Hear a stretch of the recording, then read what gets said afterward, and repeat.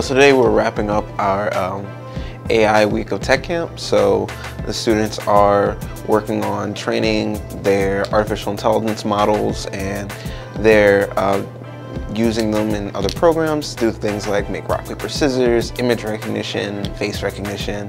They've been learning a lot about things like technologies like ChatGPT and other technologies that could be very much, their future. So yeah, favorite part about the AI camp was how quickly the kids kind of grasp the material. I felt like, going into it as our first year doing AI, and I thought that, it might be a little bit dense. It felt a little bit more teachy than we normally do, but the kids really grasped the concept and we were able to really get hands-on with it.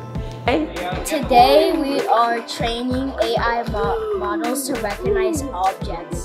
The two objects I did today is this finger protector and this water bottle. And then we take pictures of it so that way it can recognize images. So if you show a water bottle, it shows how much it thinks is a water bottle. It shows like either a finger or a finger protector, and it shows that it's that. And how does it show that? By showing the percentage. Okay. Our goal has always been to make sure that we're putting technology into the hands of students, really getting them exposure to that technology, because there's, especially with a lot of students that they may have heard of these things, seen them on TikTok, but actually having them in their hands and actually being able to experience how these things work and learn more about the back end of it is going to prepare them a lot for the future.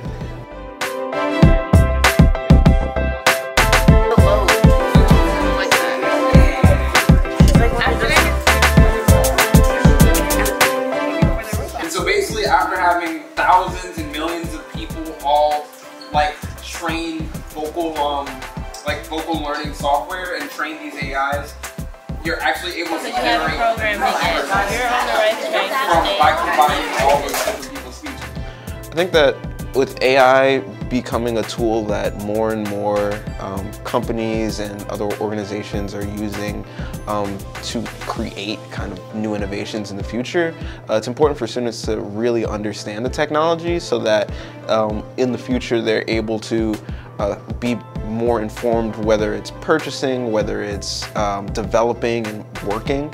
It's going to be a part of their everyday lives, and having a basic understanding of it is going to be really important for these students.